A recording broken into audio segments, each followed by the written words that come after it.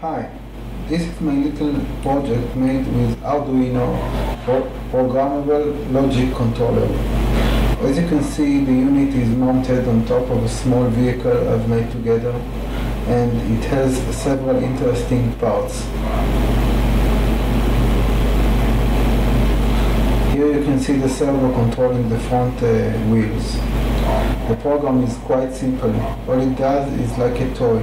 Drives forward, detects a wall, then rotates the wheel and drives back. Here you can see it working.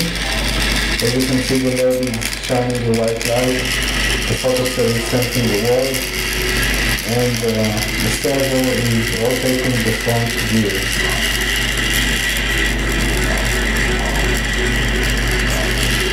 Okay, now let's take it to the test and put it on the ground.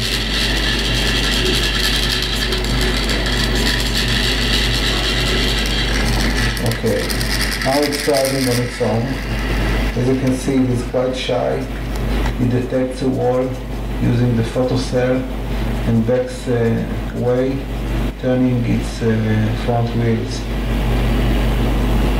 When there is no light detection, it just goes straight ahead, wheels straight ahead. As you can see, the unit is sensing doors, walls. It is quite shy. It doesn't like to get into dark rooms or dark corners, yet it navigates the house very nicely and doesn't get stuck. This is the kind of a fun project you can make with an Arduino programmable logic controller, which is cheap and everyone can use.